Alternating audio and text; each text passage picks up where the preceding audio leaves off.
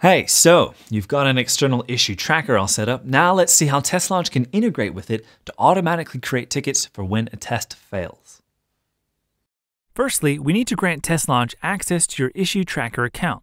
And we can do this by selecting Issue Trackers from the side menu and choosing to create a new integration. Next, pick an issue tracker from the many available choices in the dropdown before entering your login details to provide access. And this integration is ready to go. Do you use different bug tracking tools for different projects? This isn't a problem because you can integrate multiple issue trackers into a single TestLodge account. The next thing to do is associate a TestLodge project with one in an issue tracker where your tickets will be created. To do this, edit the TestLodge project and select an issue tracker from any of your available integrations. Choose the correct project ID from the list and save the changes. Now, if we go to create a new test run from an existing suite, whenever a test fails, TestLodge will automatically create a ticket in your issue tracking system, taking away the tedious task of manually creating them.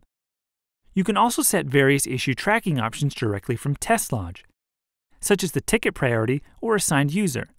These options can vary slightly depending on which issue tracker is being used. If there's already a related ticket, you can choose to associate it with the test, and TestLodge will then update this instead of creating a new one.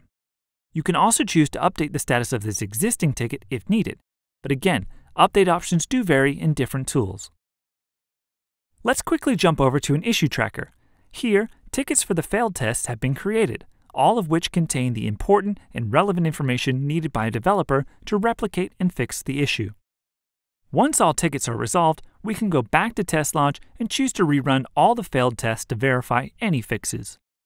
Now, depending on which issue tracker integration is being used, there are some other pretty cool additional features. You'll have the ability to request TestLodge pull back the ticket status of all failed tests within a test run. Not only that, but you can rerun tests based on the result in TestLodge, as well as the ticket status in your issue tracking software. This means you could create a test run with all tests that failed and have resolved tickets.